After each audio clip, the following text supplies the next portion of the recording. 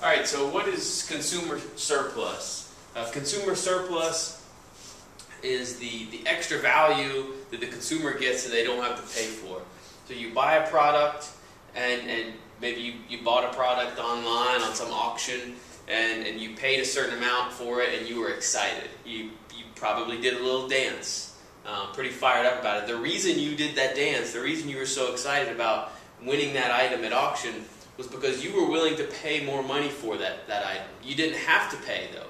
You paid a lower price than you were willing to, and thus you got consumer surplus. You do this most of the time. You go into a restaurant, go into a fast food joint, and you order a hamburger, and it's a cheap hamburger. You pay $1 for the hamburger.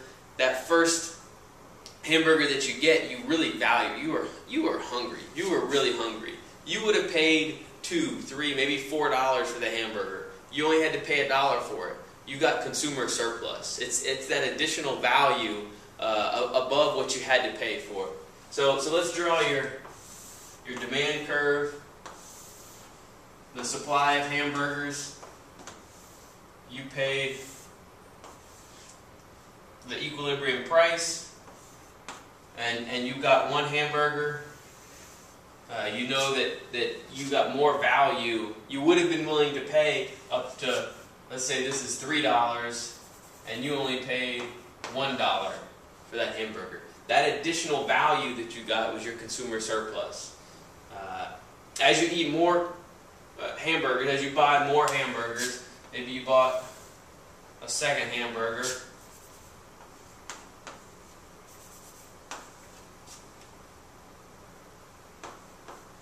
Well, that second hamburger, again, you only paid $1 for it. That's the equilibrium price. That's the market price. That's the price on the sign at the restaurant. You only paid $1 for it, but you would have valued that second hamburger at $2.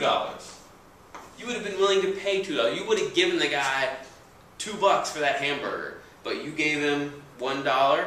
He gave you a hamburger. You're pretty excited about that. That third hamburger. Yeah, my graph's not exactly to scale here. Sorry. That third hamburger you purchased, right? You bought the third hamburger. You paid $1 for it, and it was valued at $1 to you. You didn't get any consumer surplus from that third hamburger. You hand him $1. He gave you $1's worth of hamburger, a hamburger that you valued at $1. And so we can see our diminishing marginal returns at play here, and a diminishing marginal utility. So you like this less and less as you're consuming more of these hamburgers. You're willing to pay less and less. The law of demand, downward sloping demand curve.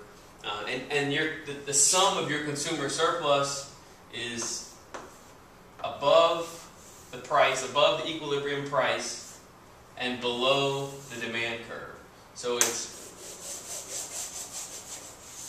that triangle is your consumer surplus. You could calculate that. If you wanted to figure out exactly what your consumer surplus was, you could put a dollar figure on that. Let's say that we wanted to calculate this area, so we would use some high-end geometry, 1/2 base times height. And so if we knew the height of this, we could plug in a 4 up here. So we can say that's 1, 2, 3 high, 1, 2, 3 wide. We have 1/2, 3 should give you 4.5. So that's that. You can put a numerical value. So $4.50. That's the consumer surplus you got when you consumed those 3 hamburgers. You got about, and it's not exact because we're looking at discrete units here and not this continuous function. But you got a couple dollars. You paid $1. You got $3 worth of consumer surplus. You got another $1.